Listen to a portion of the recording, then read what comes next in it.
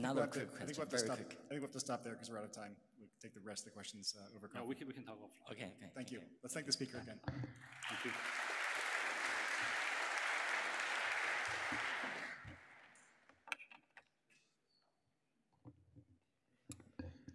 So the second talk in this session is titled Before and After, Managing Hierarchy, Partitioning, and Asymmetry for the Availability and Scale in Google's Software-Defined WAN. And the talk will be given by Chi-Yao, who's an engineer at Google working on traffic engineering.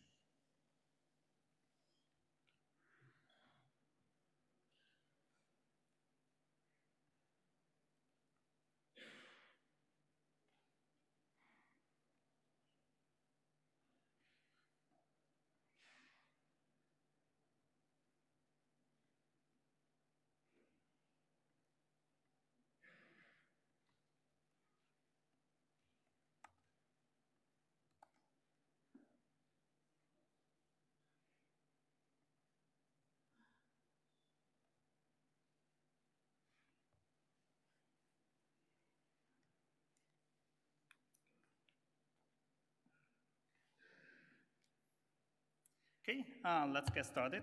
My name is Chi. I'm from Google, and this is joint work with my colleagues at Google. And this is truly a cross-team collaborative project that the before network evolution will be impossible without the contribution from many, many others in Google network infrastructure team and network SREs.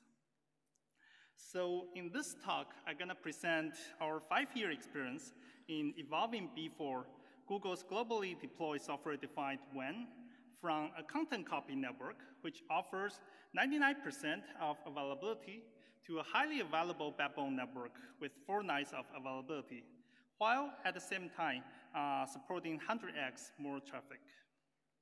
And this is a follow-up work based on our previous paper published originally in SIGCOMM 13. So just to give a little bit quick background on our first generation before, that this is basically a simple design that it runs 2 layers of network traffic engineering controller.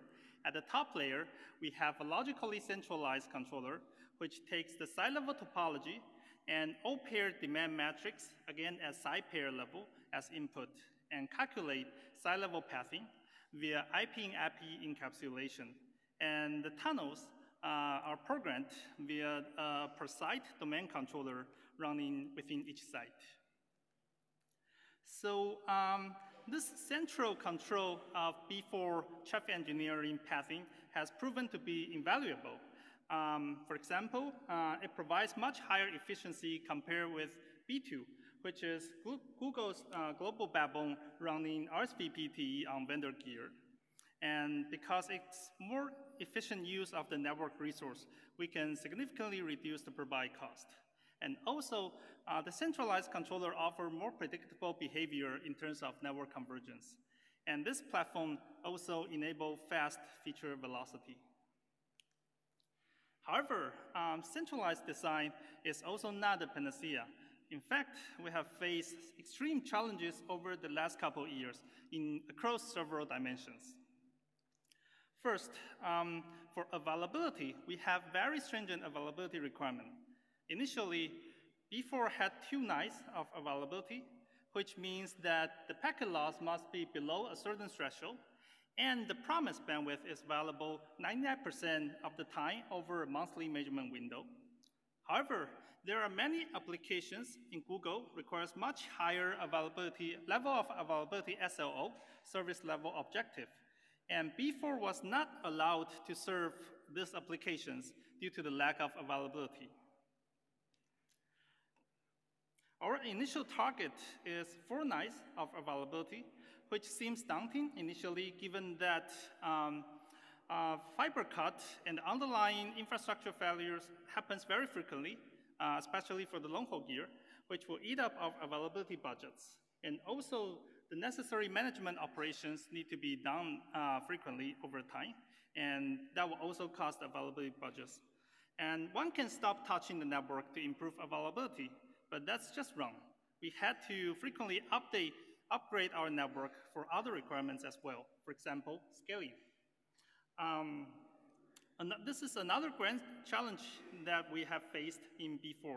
Now we've seen that our bandwidth requirement has doubled pretty much every 9 months. And we've seen this trend quite consistently since the inception of B4. Looking at the traffic statistics, I've seen an incredible 100x increase in aggregate traffic demand over the last 5 years. We also had scaling challenges over multiple other dimensions, such as number of cluster prefixes and number of B4 sites, control domain, and number of tunnels. As we connect more and more clusters to B4, we have scaling challenges in all the dimensions.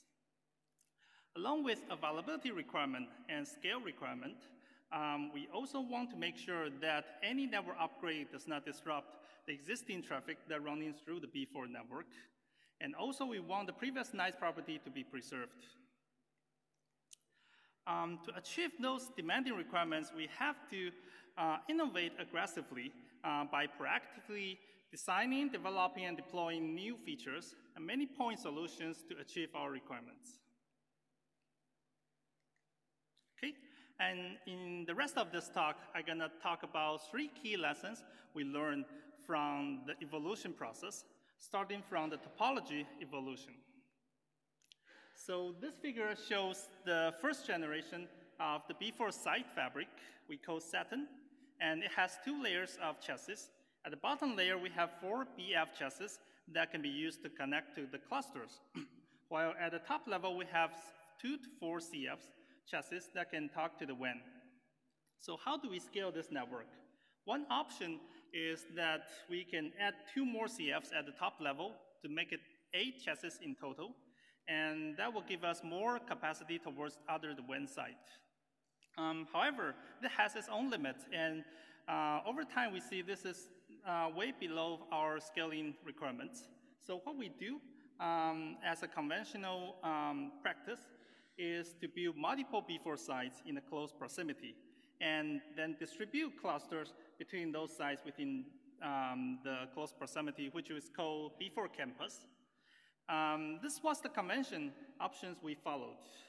However, this practice was proven to be very bad, as over time, it caused multiple challenges that only manifest at scale.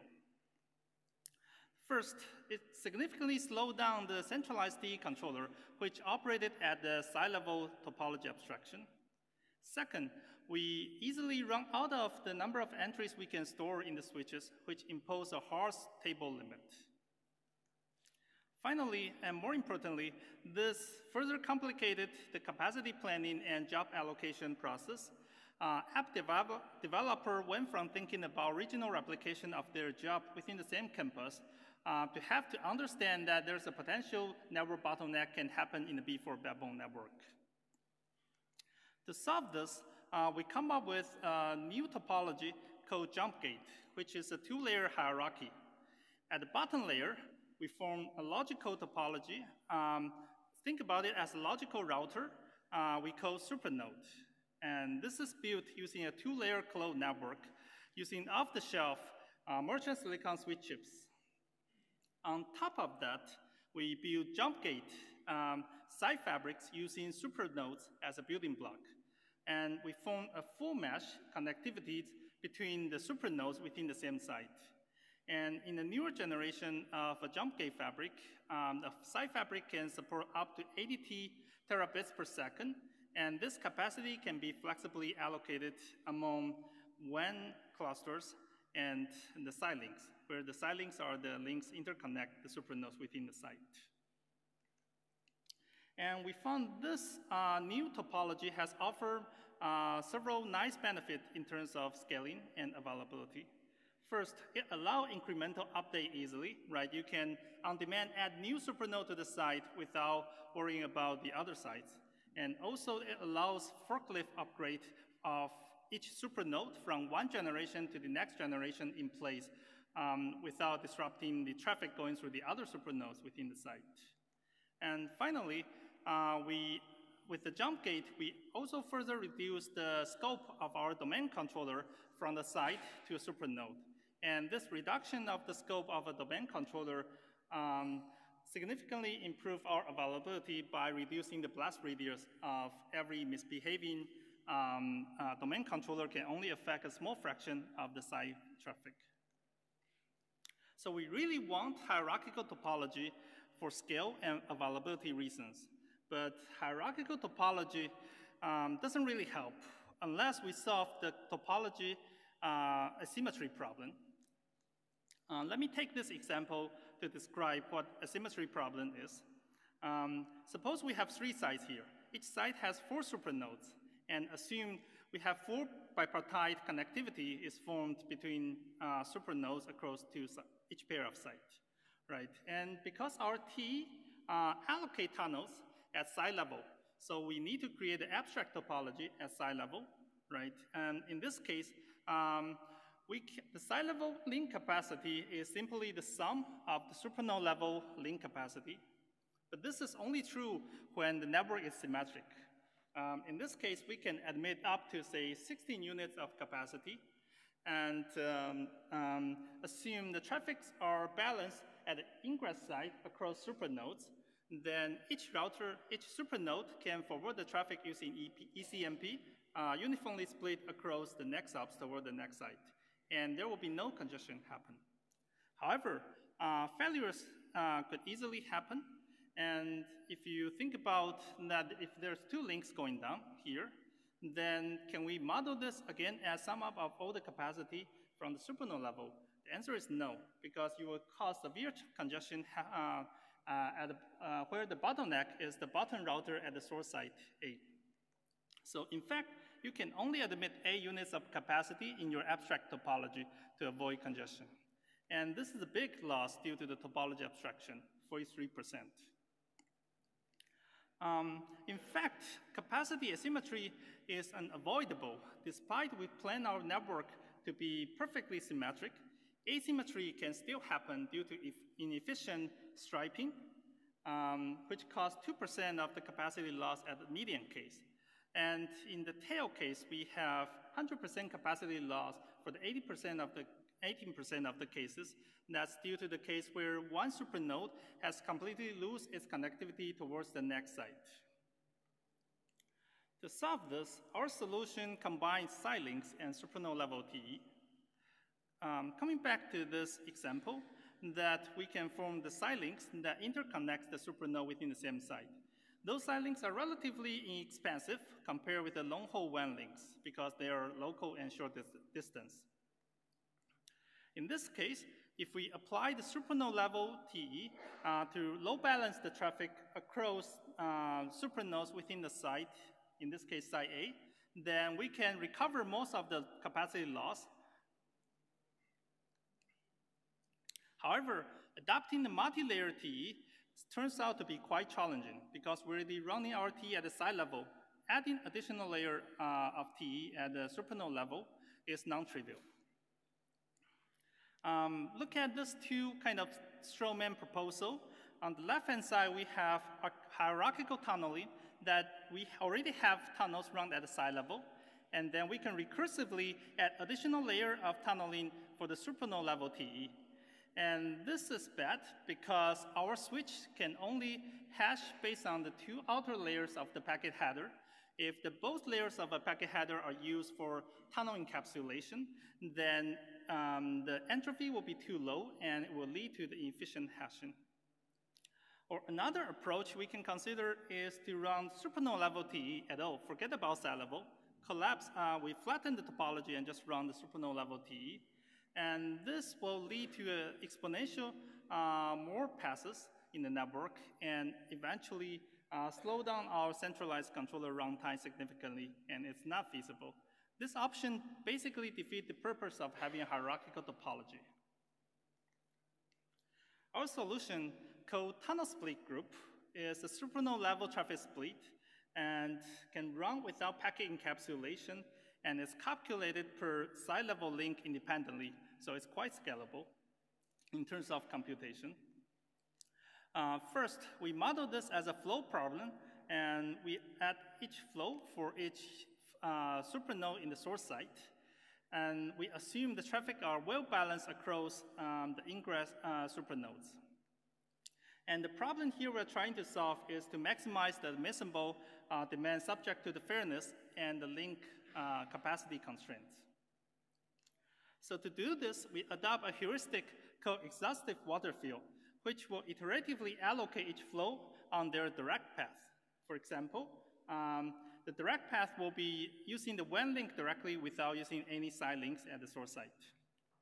And we gradually kind of ramp up each flow with the same pace, while if there's any flow get bottlenecked, then it will next search for the indirect path, which will be, for example, in this case, let's say the blue flow experience a partial failure in the WAN connectivity.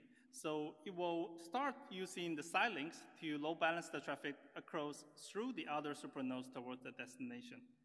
And the algorithm will continue to run until any flow cannot further find any path to have further allocation. We assign TSG splitting based on the amount of egressing traffic at each supernode. And we showed that such allocation is provably loop-free. This heuristic is also quite scalable, as we can parallelize the TSG computation for each side-level links in parallel. Moreover, we find that this heuristic effectively reduces the capacity loss due to the topology abstraction. This is the same figure I showed earlier. With side links and TSG, the median loss is reduced from 2% to 0.6%, while the tail case where we had 100% loss can also be considerably mitigated.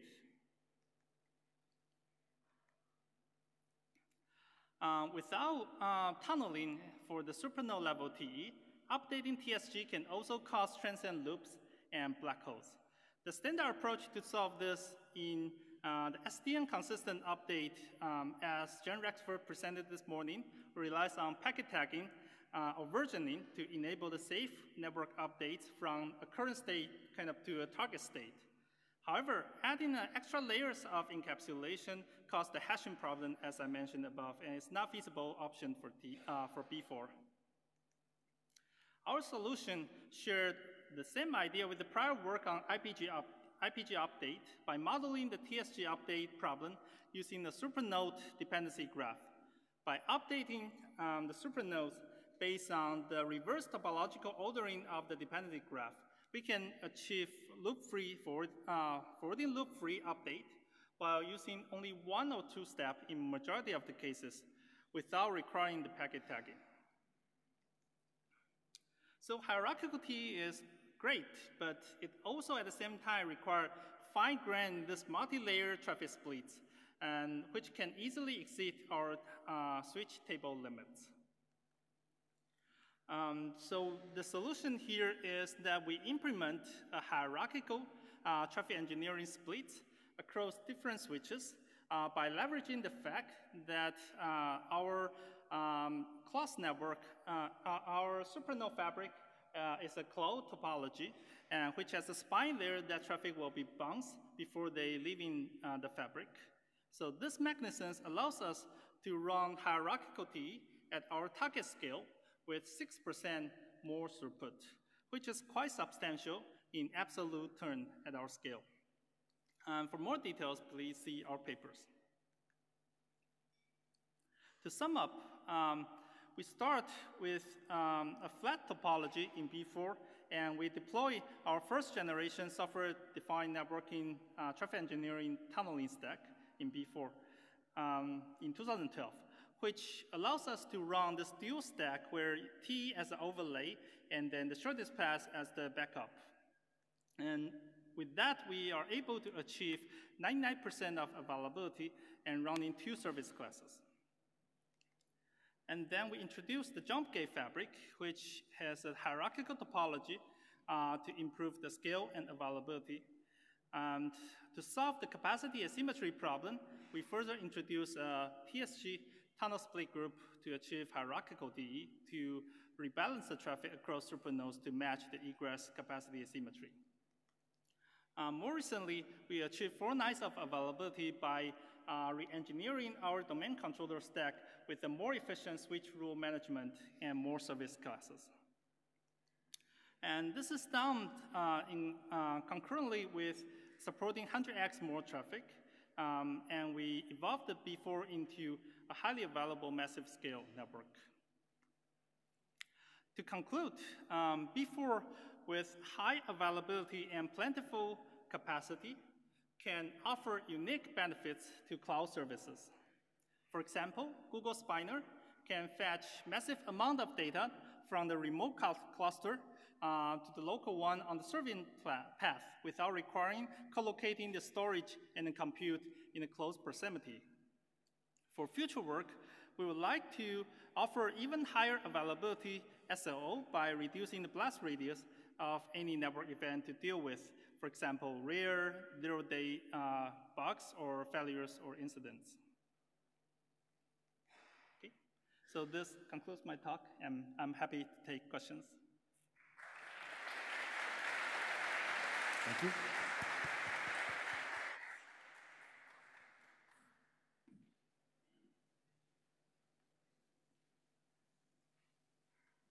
Hi, Rob Sherwood, Facebook. Thanks very much. It's great to see the problems that people run into, and especially when they start to look familiar. Can you jump to slide 26?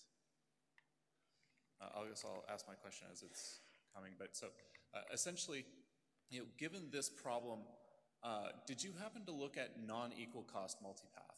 Because that, at least to me, seems like a more natural solution.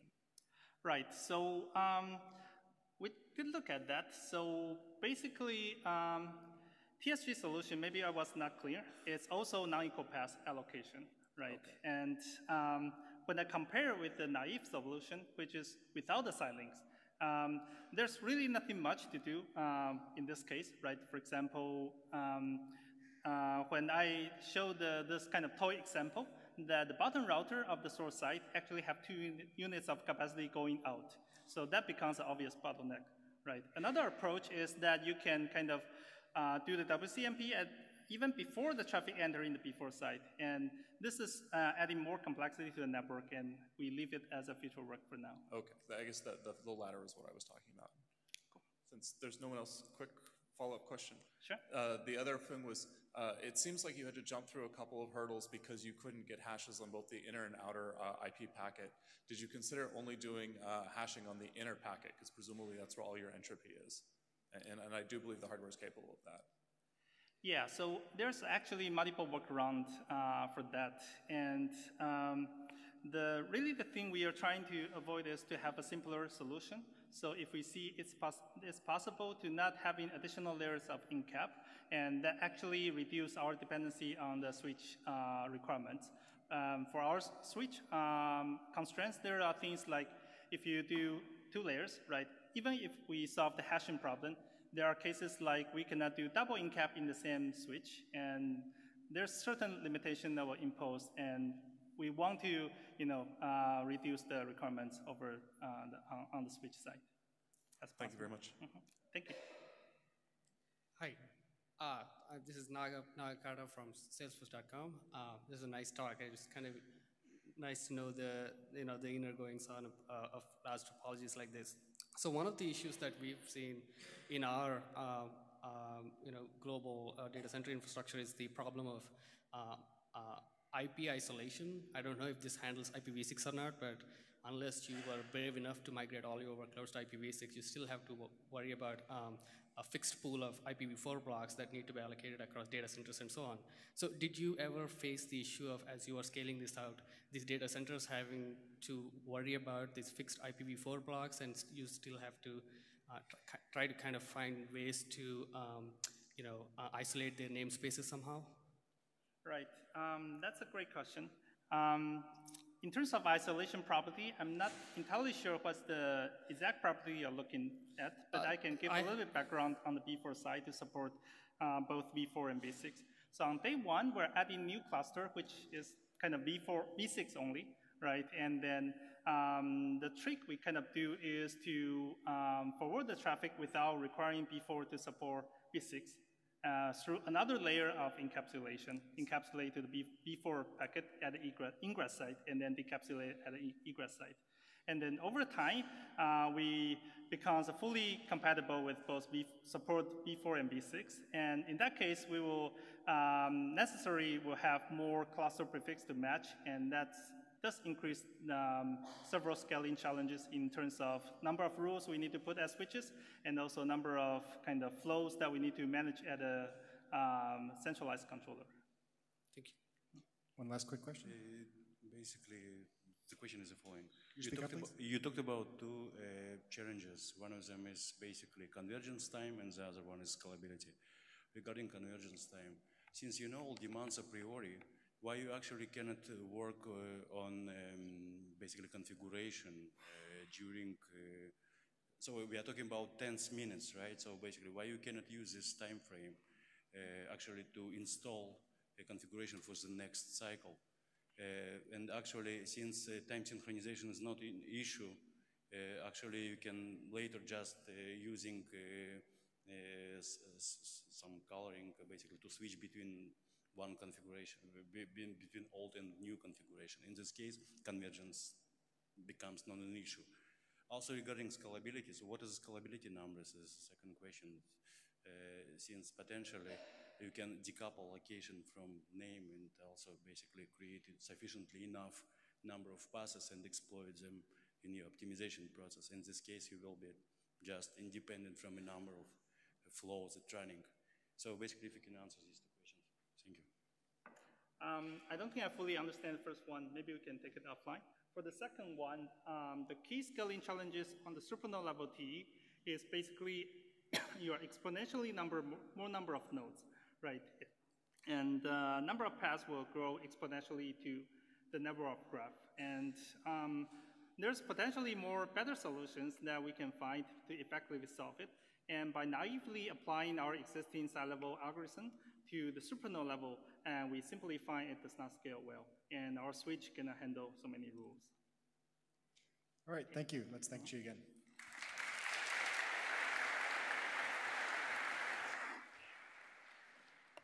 So since we're talking about load balancing, there's lots of seats in the front if people want to sit down. It's rather congested in the back, but there's lots of room up here. So the next talk is titled Low Latency Capable Topologies and Their Impact on the Design of Intra-Domain Routing. The talk will be given by Nick Gavazdiev from UCL. Nick is a final year student, but he tells me he's already accepted a job, so you'll have to make him a really good offer if you want to hire him.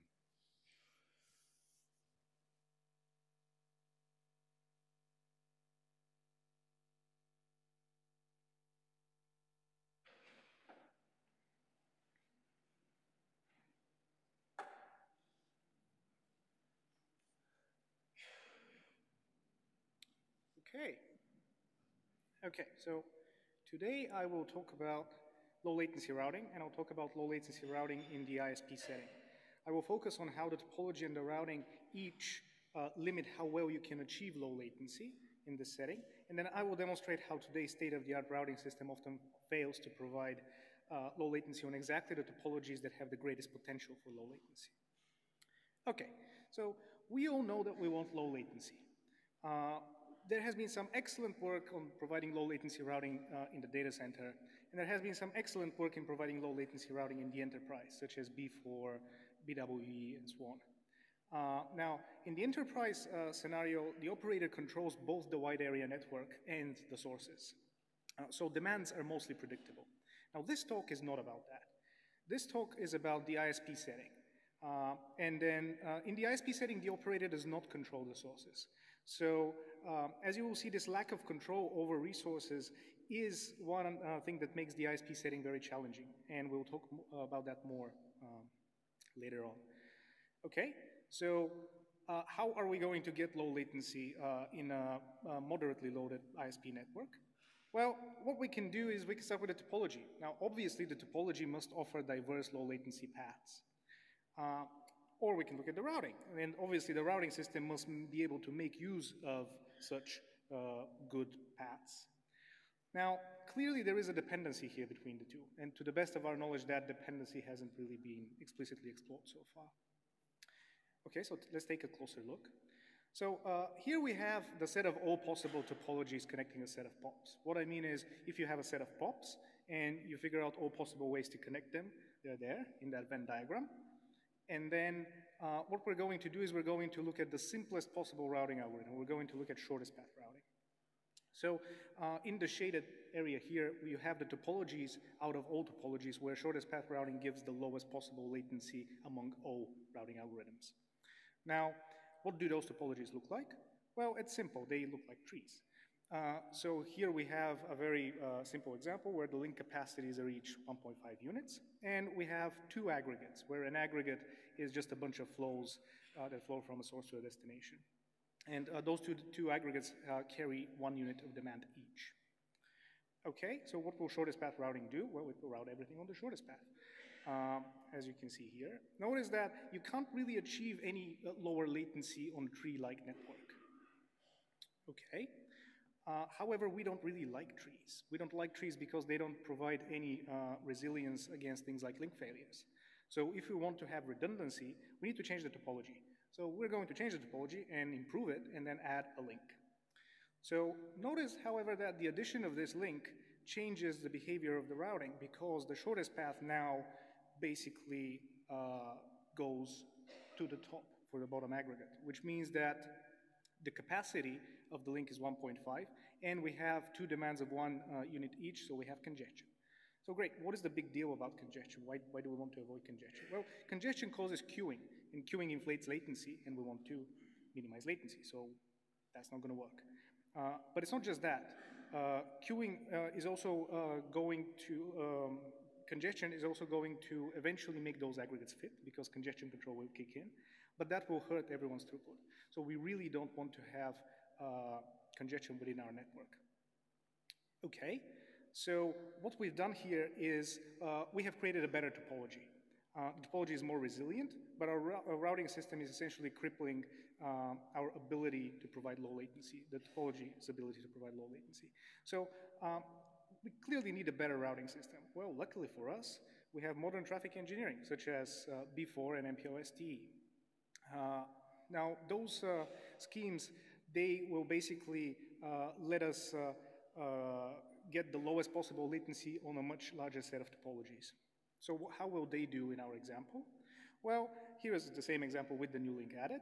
It's very simple. They're basically going to route as much as possible on the shortest path, and then whatever does not go on the shortest path will go on longer paths. Traffic will be split. In this case, the bottom aggregate gets split 2 ways, and then the half of it goes on the bottom longer path.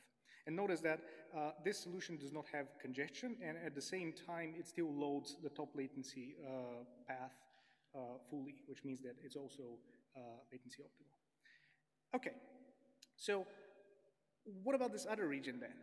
Do we have any topologies for which modern traffic engineering does not give the lowest possible latency? And perhaps even more importantly, do we care? If so, do any of those topologies have the potential to provide low latency?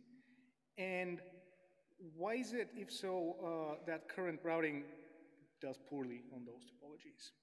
Well, I'm going to provide a proof by example that such topologies exist, and basically such real-world topologies exist. So here is the topology of GTS, the Central European Network part of it, and this is from 2010. We have looked at over 100 different topologies spanning a decade. It just happens that this example is from 2010. Okay, so what we're going to do now is we're going to do 100 runs of shortest path routing using synthetic traffic matrices. And we're going to generate the synthetic traffic matrices using the gravity model that the community uses when generating traffic matrices in the ISP setting. And then I'm going to plot a CDF of those traffic matrices. And then on the x-axis, I'm going to plot for each traffic matrix the fraction of flows that cross at least one congested link. Okay, so here's what the results look like for shortest path routing. And notice that each point is run on a different traffic matrix. Now, notice that shortest path routing does extremely poorly, just as expected. About half of the time, half of the aggregates experience some sort of congestion. Okay, so let's try a more modern routing system. Let's try B4. So when I talk about B4 in this talk, I will talk about before the routing system, not before the topology that you just heard about. This is before as it was presented in 2013 in this paper. Now we can see that before definitely does better. However, there still is congestion. So why? Well, let's zoom in a little. So this is what the topology looks like. And then we are going to focus on this small part of the network. Now, keep in mind that what B4 does is essentially it routes greedily. It basically allocates as much as possible on the shortest path and then spills on to longer paths. So that's exactly what we're going to do. We're going to focus on flows between those two cities here in Hungary. And then there's going to be some other flows which just cross that part of the network. And we're going to allocate everything on its shortest path, which is indicated here. Now notice that the first link on the green aggregate's shortest path is now full eastbound. And now what the algorithm says we should do is we should allocate the longer paths. So what is the second best path for that aggregate, for the green one? Well, this is the second best path, but note that the second best path is already full. Using that path will result in congestion. And notice that there really isn't any other path that we could have used because of the greedy nature of greedy routing, we have essentially locked ourselves out of capacity. Okay, so let's take a step back. So why did this happen? Well, we observed that rings embedded in a topology can trigger this problem with greedy routing. Okay, so we know that before doesn't work that well. Shortest path routing doesn't work really at all. So the question is, does there exist a placement that actually works? Well, yes, there exists a placement which both avoids congestion and minimizes propagation delay on all of our topologies, traffic matrices, in this case. So then GTS is clearly sort of amenable to low latency, looking at that graph, at least for the traffic matrices that we've tested it with. So what about other topologies? We come up with a way that does not require a traffic matrix that will let us see if a topology is amenable to low latency. So it looks like what we need is a metric. And we need a metric that should be traffic matrix agnostic and should be routing algorithm agnostic. We want to capture two things. We want to capture the topology's potential to basically route around congestion hotspots. And we want to be able to do so without incurring long propagation delay, because long propagation delay is against latency, is against low latency. Okay, so essentially what we want is a metric that rewards alternate paths with short propagation delay. Okay, so let's see how we're going to get a metric like that. Well, here we have a very simple network, and we're going to only focus on 2 POPs. And we're going to try to fit y gigabits per second of traffic between those 2 POPs. Why y gigabits per second? Because this is the capacity of the shortest path between those. And then keep in mind that the shortest path in this case has t milliseconds of propagation delay. Okay, we're going to do something very simple. We're going to look at each link on the shortest path in turn, and then we're going to exclude it from the network. And then we're going to ask the simple question, can we route y gigabits per second over one or more alternative paths that have a delay less than 1.4 times the delay of the shortest path? So 1.4 here is a threshold for sort of good enough propagation delay. Okay, so let's try it with the first link. First link is fine. This is what the alternative looks like. And as we do this, we're going to keep track of the number of links with viable alternative paths. And this is 1 because we've only tried the first link. So let's try the second link. Second link is fine. Third link is fine. The fourth one, however, its only alternative is a path which is either too long or it doesn't have enough capacity. So we're not going to increment our counter for that. The fifth link is fine. And then we end up with 0.8. So this means that for this pop pair, 80% of links on the shortest path have an alternate path with acceptable low latency. And we call this the alternate path availability for this pair of pops. Okay, so we have this for a single pair of pops.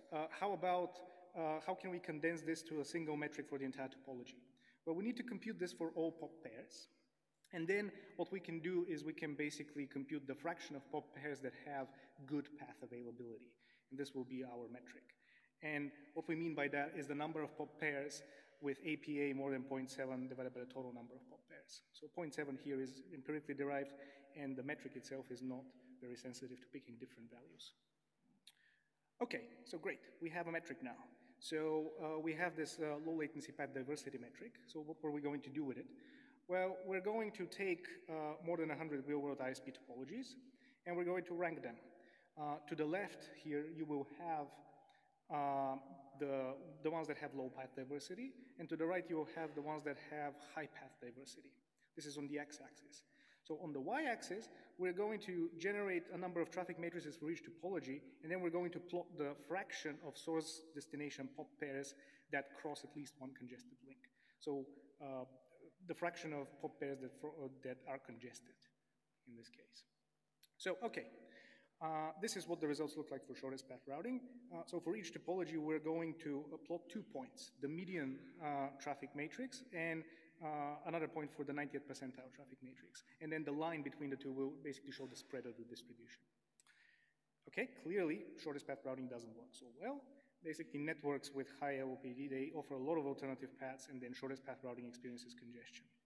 So that's not a surprise. So what about B4? Well, B4 does significantly better. If you compare this graph with this one, B4 does much, much better. It's much better at using alternative paths. However, there's something else we should be looking at. So the top part of the graph only tells us about congestion. The other thing is propagation delay. We can look at the total propagation delay of all flows divided by the total propagation delay if all flows are routed on the shortest path. This will give us what the latency stretch is for each of our traffic matrices. And then what happens is we have this graph where to the top you have congestion, basically delay due to congestion, and to the bottom you have delay due to propagation delay. And then we want them to sort of meet in the middle. We want a good performance is if everything is as close to 1 or 0 as possible. Okay, going back to sort of our example with B4, notice that in the bottom part of the graph, some flows are routed on non-shortest paths, and that is fine, that is expected, because once things do not fit on the shortest path, you need to go on non-shortest paths, so that is okay. What is not okay is that B4 still incurs congestion, and it does so on precisely the networks that have high LLPD. Those should have the highest potential for low latency. Okay, clearly we need a different routing scheme, so if we're so afraid of congestion, how about picking a routing scheme that just prioritizes avoiding congestion above everything else? How are we going to do that? Well, here we have a simple example where an aggregate fits on the shortest path. What we're going to do is we're going to just spread it out as much as possible. So we're going to spread traffic out to leave spare capacity in case traffic levels increase. And this is a well-known technique known as min-max. Now, notice that this technique does not really care about propagation delay. So how does that do? Well, it does really well in avoiding congestion because it was designed to do that. So it basically avoids congestion. However, note that it does route some flows on paths with very high propagation delay and with basically high latency stretch, which is expected. Okay, so min-max is basically one extreme of the design space. Is there a different extreme? Is there another way of providing a solution that avoids congestion, but then doing something else? Well, yeah, what we can do is we can minimize the propagation delay while avoiding congestion. And then this has the effect of maximizing the utilization of links on low delay paths. And this is what we call the latency optimal placement. Now, let's for now assume that it is possible to compute this at scale, and I'll tell you more about that later. Okay, so we have this latency optimal placement, and then that one is to the right, the one that minimizes propagation delay and avoids congestion. And to the left, we have min-max, the one that just minimizes utilization. So those are the two extremes of the congestion-free routing spectrum. Let's zoom in on GTS, which has been our running example. So notice that GTS sees a 5 times difference in propagation delay between those two extremes, which is massive. So let's focus on a single traffic matrix to understand why this is happening. Well, here what we've done is we've picked a traffic matrix out of the ones for GTS, and then we have plotted basically the CDF of the link utilization in the latency optimal case and in the min-max case. And you can see that even though you saw that there was a very significant delta in propagation delay, the mean utilization is pretty much the same of links, except for the top. Links on short propagation delay paths are in demand in latency optimal placements. So let's zoom in on that one. Keep in mind that all possible congestion-free routing solutions will lie in this range between min-max and the latency-optimal routing. Now, you may notice something interesting, and it's that some links are loaded up to 100%. Now, how feasible is that? Remember, this is not an enterprise network where we have sort of control over the sources. This is an ISP. That's clearly not very feasible. This is what traffic looks like on a core link. So what we can do is we can just use the mean rate. We can just route everything based on the mean rate. We could run traffic through a path with this much capacity, but that will cause us to have at least transient queuing delay. So instead what we need to do is we need to allocate headroom to allow for availability. Essentially, we need to allocate a little bit of slack. So we know that the latency optimal solution is not feasible because of variability, and we need to allocate headroom. And the question becomes, how much headroom should we allocate? Well, if we take this headroom dial and we turn it all the way up, and we allocate the maximum amount of headroom, we will end up with min-max. And then once we sort of start turning that dial the other way, we will start to converge towards the latency optimal solution. We're essentially exploring the state space. Now, keep in mind that we need to allow for the minimum amount of headroom in order to cope with variability in this case, because having a lot of headroom will hurt propagation delay. Okay, great. So we have this headroom dial, and then basically we have this latency optimal solution. So how are we going to get those two and combine them into a real routing system? Well, first we need to compute the latency optimal routing solution, the one without headroom. So we expressed the problem as one big linear program, and then we came up with an efficient sort of iterative solution that lets us compute this at scale. And then once we have computed that, we need to tune the headroom dial to drive the routing as close as possible to the optimal solution without avoiding congestion. And to do that, we can predict how aggregates will statistically multiplex on a path by convolving their path demands. There's more details about that in the paper. Okay, so the big question then is, at the beginning of this talk, I showed that a routing system may not be able to unlock the low latency potential of a topology. And also we had this metric of LLPD that indicates that the topology has good potential for low latency. So what if no one ever builds those topologies? Will anyone ever build a modern wide area network with high LLPD? Well, sure, you just saw one of those in the last talk. So we repeated the shortest path routing experiment, but then we added Google's B4 network. And it turns out that it has the highest LLPD of all networks in our data set. So this is a modern high LLPD network. Now, interestingly, B4, the routing algorithm, does great on B4, the network. So could it be because the routing algorithm and the topology somehow co-evolved? In general, what topologies would people build if they knew that the routing system would always extract the best from the topology? And I will leave you with this question. And I will take questions.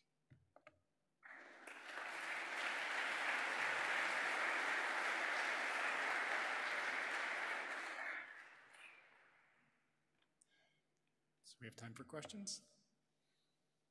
Do we have questions?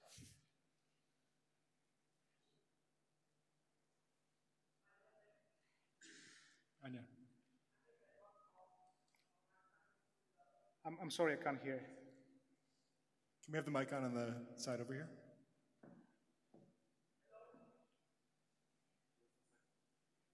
Just 1 second.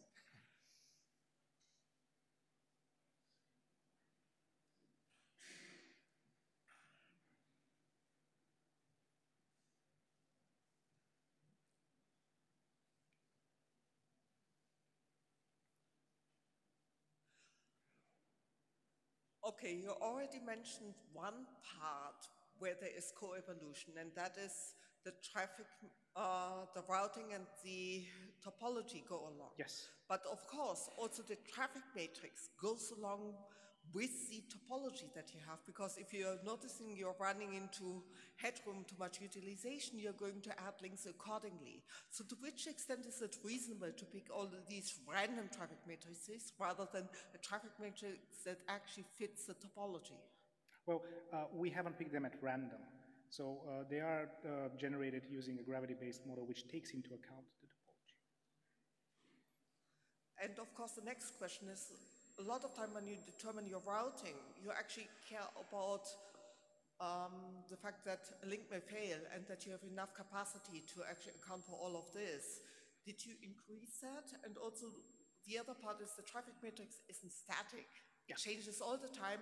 And even though you might predict 100% utilization in reality because of fairness, etc., you're actually way below that. Yes, of course. So if you look at our slides, our sort of utilizations, you can see that our traffic matrices are not really that.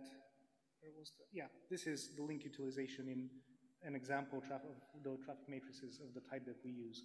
You can see that the traffic matrix is not extremely loaded. So we did we did not, of course, load them up to saturation because that would be pointless. We did leave quite a lot of spare capacity.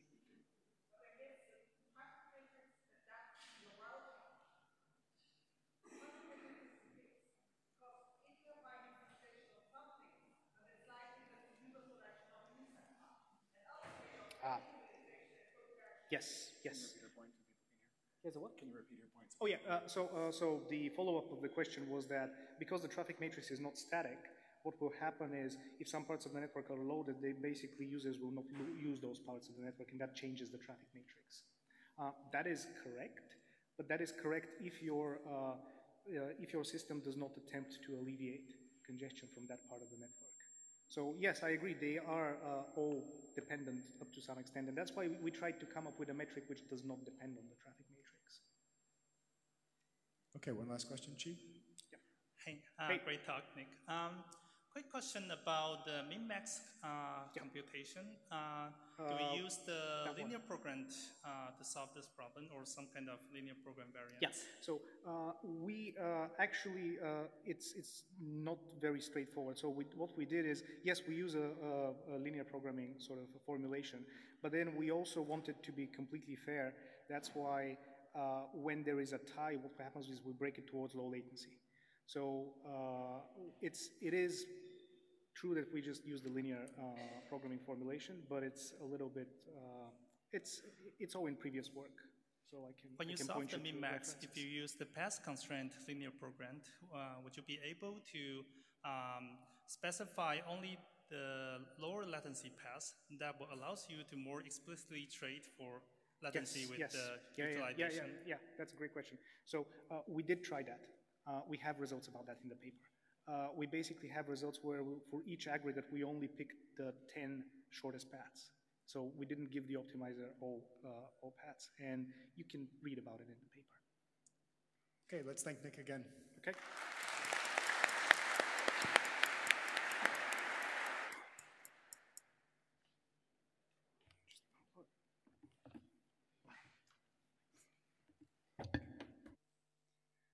Okay, and now for something completely different. The last talk is asynchronous convergence of policy-rich distributed Bellman-Ford routing protocols, and the talk will be given by Matthew Daggett from Cambridge. Matthew's also a final year student. He's looking for a job with the geographic constraint that it be deep in the southern hemisphere. He'll be moving to Perth.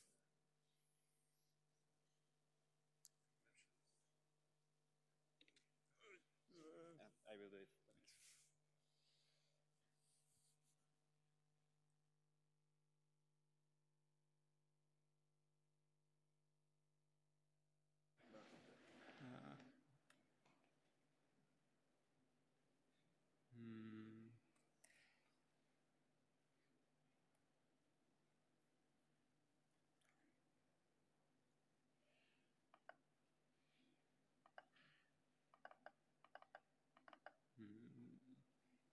Okay.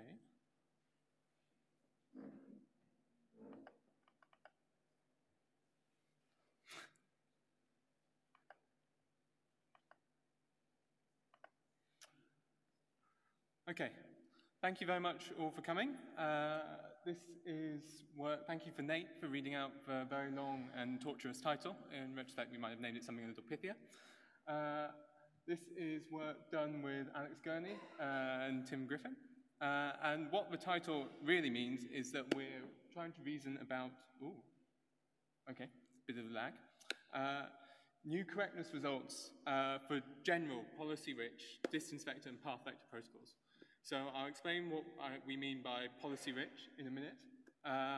But at a high-level overview, we've come up with a new proof technique which allows us to directly avoid reasoning about the asynchronous nature of the protocols.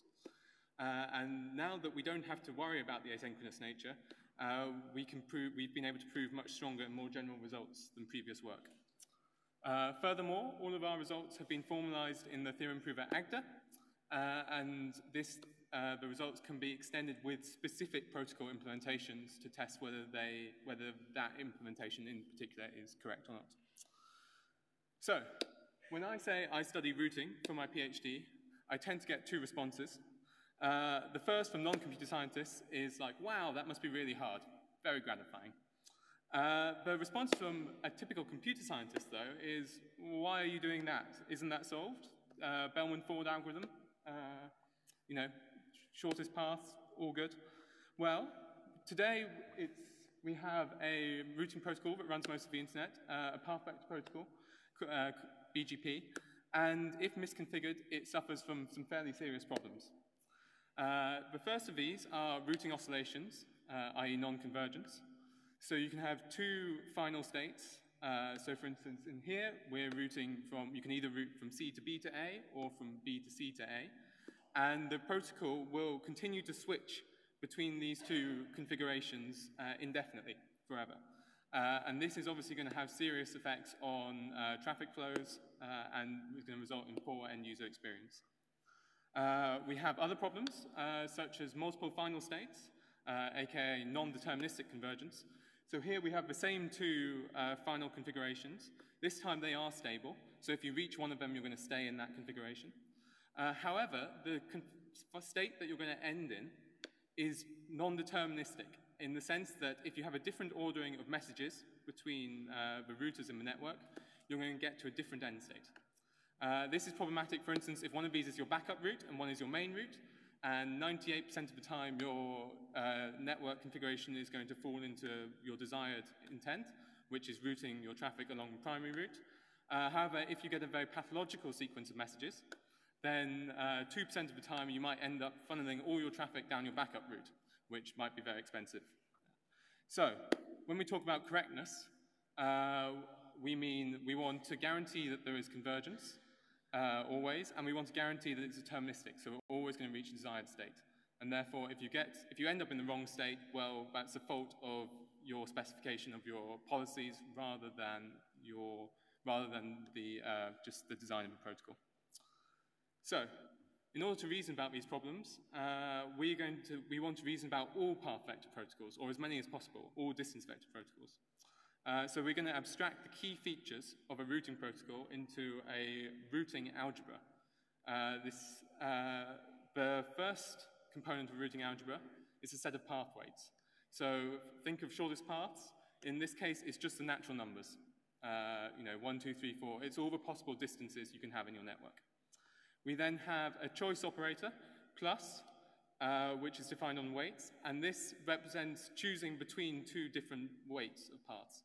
So if you have x plus y, well, then it's going to return the best path weight out of x and y. So in shortest paths, this is the min, because if you have two distances and you want two paths with two distances, you want to choose the path with the shortest distance. The third component is a set of policy functions, f, that are going to be used to label edges in the network. If you've ever configured a router, think of f as a route map, perhaps.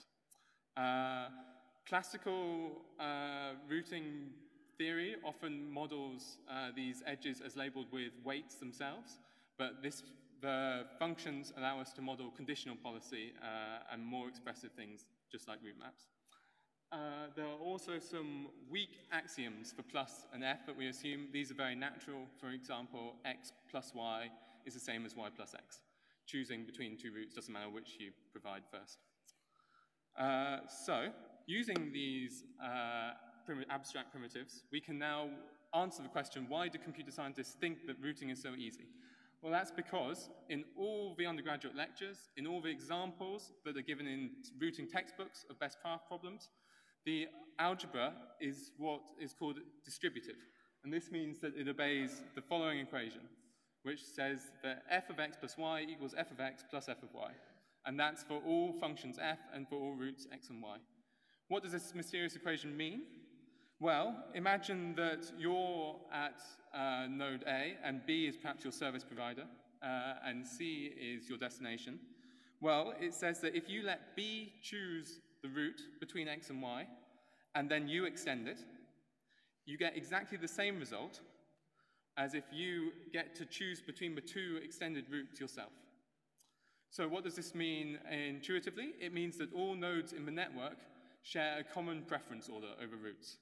Everyone agrees about how good each set of routes are. Unfortunately, in the real world, it's not so easy as this. Many routing problems are not, the algebra underlying them is not distributive, and in fact, BGP is one of these. Unfortunately, all the correctness results, all the classical correctness results of distributed Bellman-Ford path vector distance vector protocols rely on distributivity in the proof, which obviously leaves us a bit adrift. So let's quickly show an example of toy algebra. We're not suggesting that this is, you can interpret it as you want, but just an example of how distributivity might be easily violated. So we're going to look at shortest paths where you can't accept any paths with no more than one blue edge. So edges in the network are labeled blue or not blue, and you want the shortest path with the constraint that, you can't have a path with two or more blue edges. So in our example before, x, the top root, is going to be a blue edge, and y is not x top root already has one blue edge in the path, and y has no blue edges. And the edge from A to B is blue.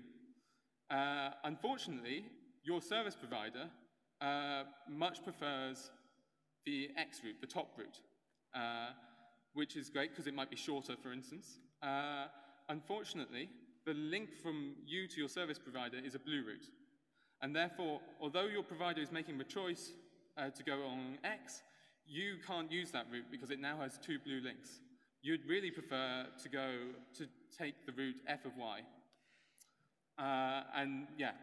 This is, and you end up with no connectivity in this example. So we're going to define a policy-rich algebra as an algebra that violates this distributivity constraint.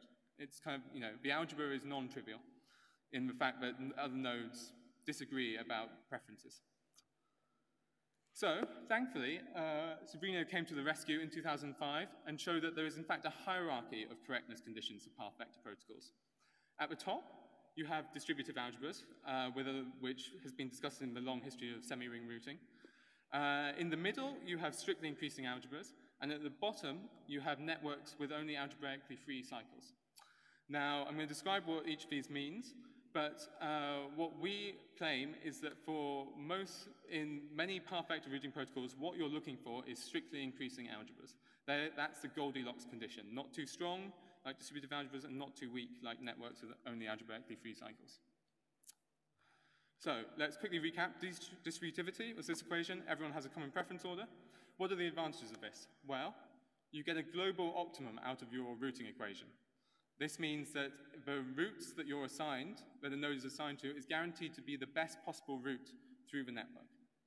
The disadvantage, as we've discussed, is that it's very restrictive as to the routing problems you can solve. On the other end of the spectrum, we have the cycle freeness condition. And a network's cycles are free with respect to an algebra if going round a cycle in the network is never an improvement. So in terms of shortest paths, what does this say? It says that there are no negative weight cycles in the network. What are the advantages of this condition? Well, it's the least restrictive possible condition in the sense that it is necessary for convergence. If your network is not algebraically cycle-free, then your protocol is guaranteed to diverge. However, it comes with some quite significant drawbacks. It's now a condition on the topology of the network and not just the algebra. This means, okay, great, you've managed to verify that your network is cycle-free. Unfortunately, someone adds a link to your network. You now have to go through the entire process of re-verifying that the network is cycle-free. Furthermore, in order to check cycle freeness, you're probably going to require global coordination. You need to know everyone's the policies that people are using, the Fs that people are using, which obviously if you have a network with many actors in, they may not want to divulge their policies. Furthermore, actually, in the general case, verifying whether a network is cycle-free, even once, is an NP-hard problem. And therefore, actually, even doing one of these checks in the general case is computationally infeasible for any reasonable-sized networks. While we're here, for those of you who know about the Gao-Rexford conditions for BGP, they can be interpreted by looking through the lens of cycle-freeness, and they prove that if ASs obey their customer peer-provider hierarchy, then they show the moral equivalence of that the network is guaranteed to be cycle-free. Obviously, it comes with the same drawbacks as all of these. When you add links to the network, you have to check. You have to re-verify that you obey this hierarchy. And also, they require global coordination in order to guarantee that you actually do obey this hierarchy. So we then come to the Goldilocks condition, strict increasingness. And an algebra is strictly increasing if extending a root only makes it worse. So if you have a root x and you take f of x, well then f of x has got to be strictly worse than x. We define this ordering using the plus operator. So if x is less than y, if you choose between x and y, well, you choose x. And then x is strictly less than y is defined in the usual way. What are the advantages of this? So it's a property of the algebra. Hence, it's independent of the network topology. So we only have to verify it once when we design the protocol, and it will automatically work for all networks. It's much more expressive than distributive algebras. This means that you're not enforcing all nodes have a common preference order. All you're saying is that, OK, if you're extending a route, you've got to make it worse. We don't care how much worse. It's just got to be worse. Furthermore, it has the advantage that conditional policies, i.e. route maps, actually preserve this property. If you have two policies, both of which are strictly increasing, and you decide and you apply them conditionally, perhaps depending on a community value or a AS in the path, then the resulting conditional policy is still guaranteed to be strictly increasing. Obviously, it being a Goldilocks condition, there are some disadvantages. You have local optimums rather than global optimums, so you only get the best path given the choices of your neighbors rather than the best path through the network. And it's only a sufficient condition rather than a necessary condition. So there do exist algebras which aren't strictly increasing, which do converge for some networks. But given a non-strictly increasing algebra, you can always find a network for which it will diverge. So what have we proved? We've proved that if an algebra is strictly increasing, our new results are that path vector protocols are always converged to a unique solution. Before, Sabrina only proved that it converges. We proved that it converges deterministically. We extend our method to distance vector protocols. So we've shown under the same model that distance vector protocols with a finite set of weights also converge deterministically, and in particular even policy-rich ones. So there's nothing wrong. You could easily design a correct distance vector protocol with conditional policies, not a problem. And finally, all of the above results do not require in-order reliable delivery that many previous results did require. So BGP is based on TCP to provide these guarantees.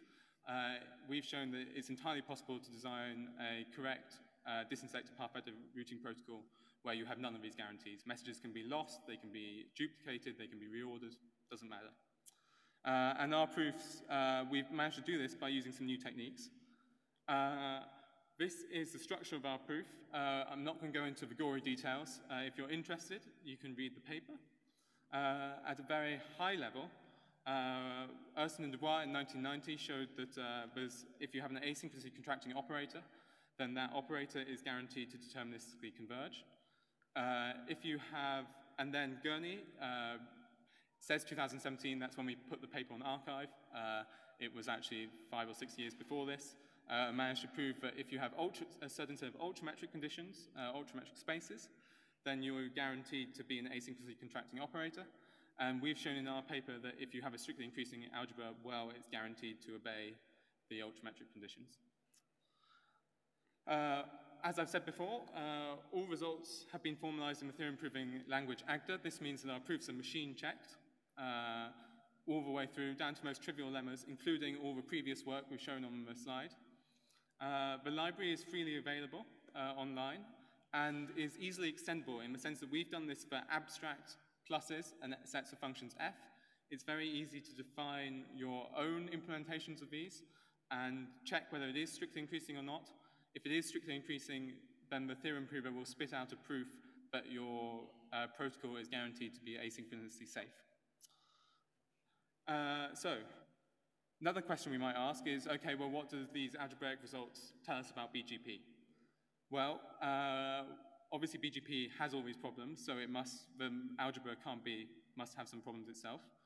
The multi-exit discriminator attribute means that the less than or equal to ordering that we defined previously is not transitive.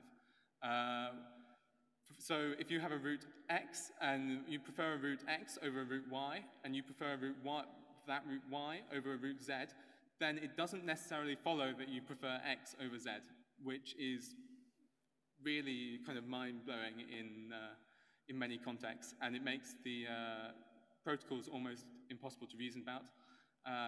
This can be fixed by turning on certain flags in BGP, which is perhaps a solution. Local preferences, the second major problem is that local preferences are erased in BGP. When you extend a route across an AS boundary, you remove the local preference attribute because it reveals your own routing policies. And therefore, you can have the situation where f of x is preferred over x, which breaks the assumptions that our proofs rely on. BGP is legacy, is legacy code. It's out there. It may be almost impossible to fix in some sense and make the policies less expressive. But we hope that our results may be applicable to intra-domain BGP applications such as data centers, where you have complete control over the policies. You don't need to worry about giving away implementation details, and therefore you can ensure that your policies are strictly increasing. Beyond BGP, we hope that these results will be used to develop the next generation of path vector and distance vector protocols, if the need be, and these can be safe and correct by design. So we are theoreticians for the most part, and we like lots of abstract maths. Just as a sanity check to show that actually this work we can define a real protocol using this, and the model is expressive enough to handle real implementation details. We have defined a policy-rich shortest path algebra, which is heavily inspired by BGP, in the sense that routes are tagged with community values, and the policies can make decisions based on community values, based on the path that the route was generated along, local preference values. Unlike BGP, the local preference values are not erased, which allows us to make it strictly increasing. This protocol has been defined, the algebra has been defined in AGDA, and therefore our proofs have guaranteed that it is correct, in the sense that for any network, for any sequence of asynchronous events, the final protocol is guaranteed to converge to a state which is unique, which is the same state every single time. And this is a very expressive protocol. It can easily implement the no more than 2 blue links example we showed. So, what are the open questions? Well, it would be great if we could incorporate these safety checks for strictly increasing this into automatic policy generation tools for examples where you have control over networks, so for instance, data centers. One such tool is Propane. Secondly, is it possible to have hidden information? So is it possible to hide your policy implementation details in a strictly increasing and still have a strictly increasing algebra? We don't have any strong ideas about this. Perhaps there's an impossibility result out there. And finally, what is the rate of strictly increasing algebras? We've allowed ourselves more expressive policies, which means perhaps the rate of convergence has got worse over distributive algebras. We show that that is the case in an upcoming ICMP paper in September, but actually we show that it's not too much worse. Okay, thank you.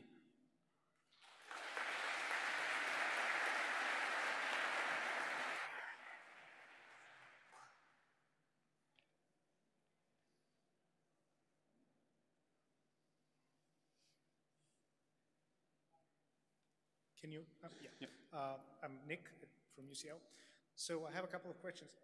The first one is, I may have missed it, but in your example, the no more than 2 blue links, yep.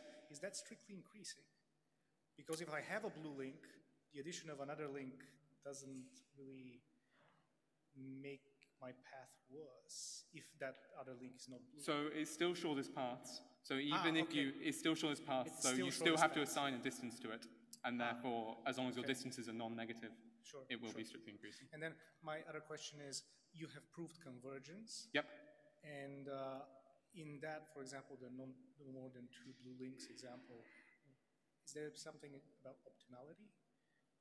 So as I mentioned in the strictly increasing the slide, we get, when you ditch distributivity, there is no common preference order over routes, paths, and therefore you're never ever going to get a global optimum because everyone disagrees about. Yes, but you are going to converge to a local. But you are going to converge to a local optimum. Okay. That was my question. Great question. So I have one quick question. One of the big pieces of this work is the fact that the messages are not assumed to be delivered over reliable in-order links. Yeah. And that enables, more flexible implementations. But what if you are using TCP? Yeah. Is there anything you can say about the conditions you need to ensure convergence? Anything new from your proof? So they still, obviously the model assumes that there can be packet loss, packet reordering, so the proofs still work absolutely fine for in-order reliable delivery. As to whether you can strengthen the conditions, weaken the conditions needed in that case. It seems unlikely. The factorization of the asynchronous proof, the asynchronous part of the proof out, seems to suggest that actually the actual asynchronous details aren't the crucial part that require, aren't crucial to the proof that the protocol is somehow converging towards an optimal solution.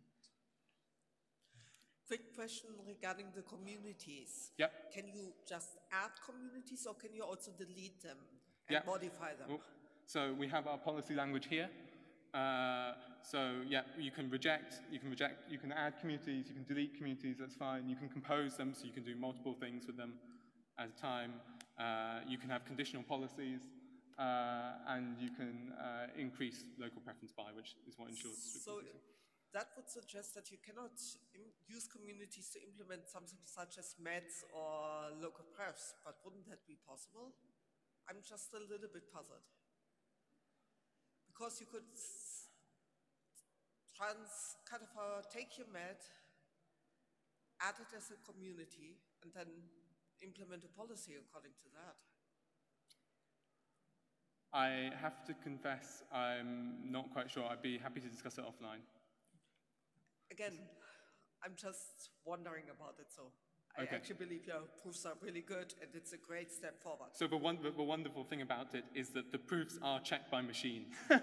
So the machine, if the proofs don't hold, then it's computers that have it's the computer is backing us all the way.